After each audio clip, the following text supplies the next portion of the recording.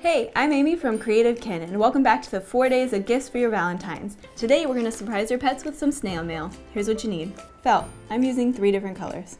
Scissors, embroidery floss, needles, a fabric marker, a chip bag, catnip, batting, an old water bottle, and Velcro. Let's get started. I'm going to make an envelope for a dog, but if you want to make one for a cat, follow the same steps, just make it a little smaller. So grab a piece of felt, and we want to make sure that it's big enough to fit the water bottle in. So I'd grab your water bottle and measure it out. Perfect. And then we're going to cut it out.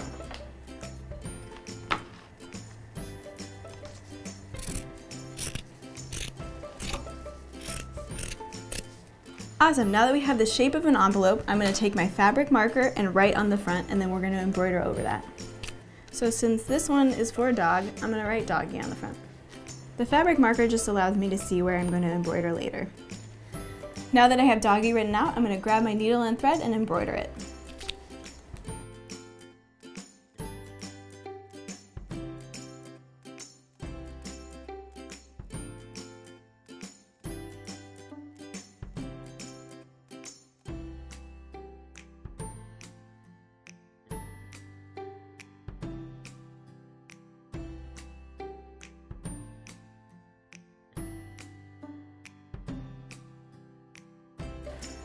Awesome, now that I have doggy stitched, I'm going to add some squiggle stitches below for an address.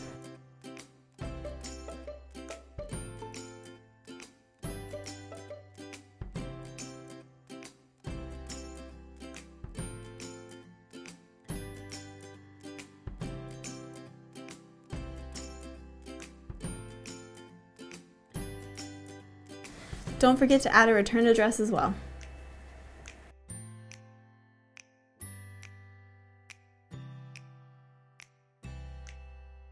Awesome, now I'm going to make a stamp. I'm going to cut out a small white square and a pink heart.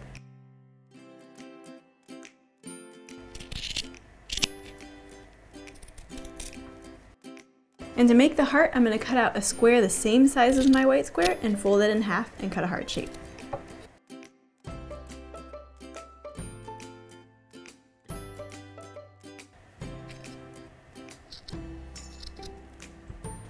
I'm going to start by stitching my heart onto my stamp backing. I'm just using a few stitches to anchor my heart. And now I'm going to sew on my stamp. Again, I'm just using a few stitches to anchor it in place.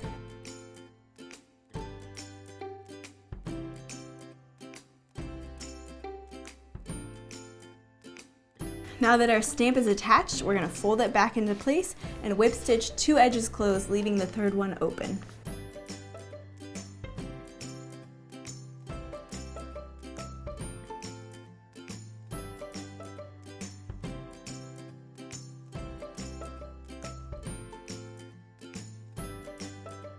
I'm just whip stitching this single layer of felt to keep up the look. Now that I've stitched all the way around my envelope, I'm going to fill it up. This is where it gets a little bit different. If you're doing a cat one, we're going to stuff it with some batting, catnip, and a little bit of an old chip bag for some extra crinkle. If you're doing a dog one, we're going to stuff it with a water bottle and use a little Velcro to secure the side. So I have my cat one here, and I'm going to cut a little batting to fit inside. This is optional, of course, but I like the way it fills out the envelope. Now I'm going to cut out some chip bag.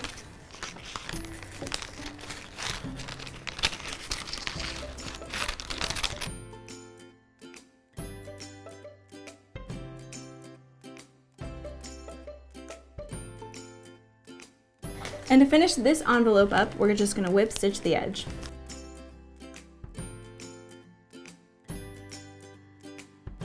Cool, now our cat envelope is finished and it's time to stuff our dog envelope. Grab your water bottle and Velcro.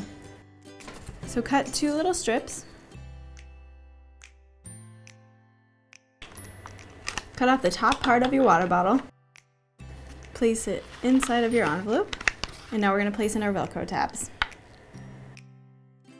I like to use Velcro tabs because when the water bottle is not crinkly anymore, you can replace it.